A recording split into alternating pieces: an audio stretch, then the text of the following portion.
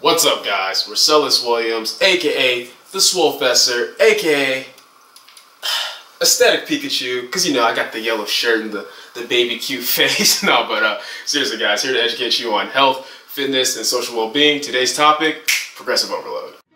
I am the greatest. Someone with power. Someone with power.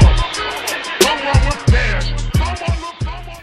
Alright guys, so in previous videos, I'm sure you've heard me mention the term progressive overload before. Today I'm going to be talking about exactly what that is and why it is the most vital, important, spectacular thing, necessary, that you will always, forever, under every circumstances need in order to build strength or gain muscle mass. Alright guys, so scientifically speaking, progressive overload is basically continuously providing stress on the body during exercise. In simple terms, it means that you want to be doing a little bit more than what you did last time every time you work out, whether that means that you're increasing reps or increasing weight. This is, like I said, the most important thing when it comes to building strength or muscle mass. If you do not progressively overload, you will not get stronger, your body will not change, no matter what. You can be doing everything else right, you can be going to the gym consistently, you can be eating like you're supposed to. If you do not progressively overload, your body will eventually adapt to what you're doing and will not grow. So basically, you know, to kind of break it down so you guys have a better understanding of what I'm talking about. Let's say you're on bench press and you're starting off with 135, so a 45 plate on each side of the bar, and you do 3 sets of 10.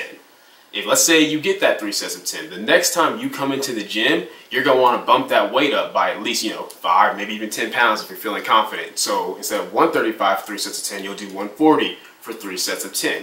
Or you could even do 135 for 3 sets of 12 instead of 3 sets of 10. The point is you want to gradually be increasing the workload that you're doing.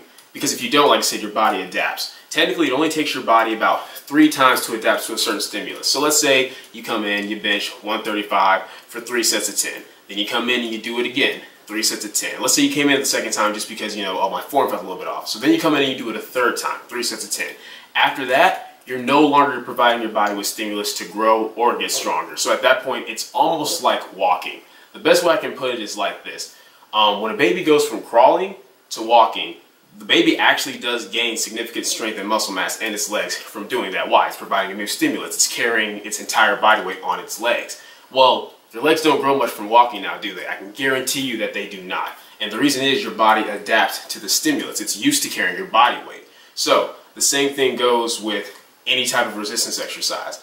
You have to gradually increase your weight, your reps. It's the only way to provide stimulus for getting stronger. So this is why, guys, it's so vital that you keep track of what you're doing. You want to keep track of your progress so that you can progressively overload. See what I did there? No, that wasn't funny. But anyway, it's really important, guys, because regardless of if you're doing 3 sets of 10, 4 sets of 12, 5 sets of 5, you always want to make sure you're doing a little bit more each time. So let's say you're doing 5 sets of 5 and you get 5 on the first 4 sets, but on that last set you only get 3. That's okay. Obviously you're not going to increase the weight yet. Why? Because you didn't get 5 on all 5 sets. So your goal is to try to at least push out that 1 extra rep next time. So if you got, 4 sets of 5 and 1 set of 3, next time you want to shoot for, 4 sets of 5 and 1 set of 4. So you can keep building it up either through reps or weight, as I said. But that's really hard to do if you're not writing down everything you do.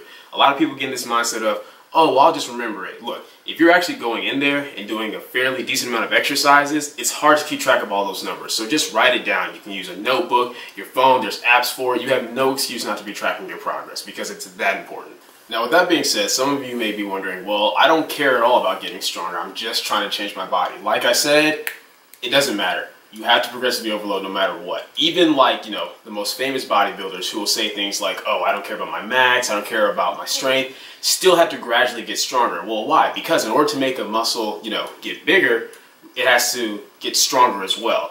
The stronger you are, the more weight you can move. The more weight you can move, the better you can, define that muscle, increase the growth potential in that muscle. So it doesn't matter what your goals are as far as training. Heck, this even applies to things like cardio. Like, say you run a mile in 8 minutes and you're trying to get your, your cardiovascular endurance up, then you want to be able to get that time cut down. So maybe next time you try to run it in, 7 minutes and 50 seconds, 7 minutes and 40 seconds. Progressive overload applies to anything when it comes to exercise training. If you want to see any type of growth or benefit in any type of training related to exercise, you have to progressively overload. So it's a simple concept, guys. This isn't that long of a video, but it's important, and I really want to beat this into your heads. You have to do it. You don't have a choice. You have to do it. It's more important than anything else, period.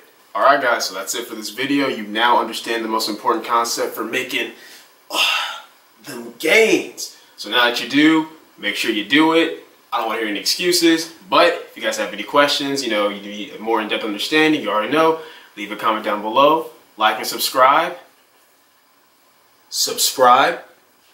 and most importantly, keep it simple, specific, scientific. I'll catch you guys later.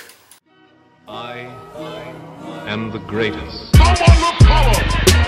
Someone look color. Someone look past.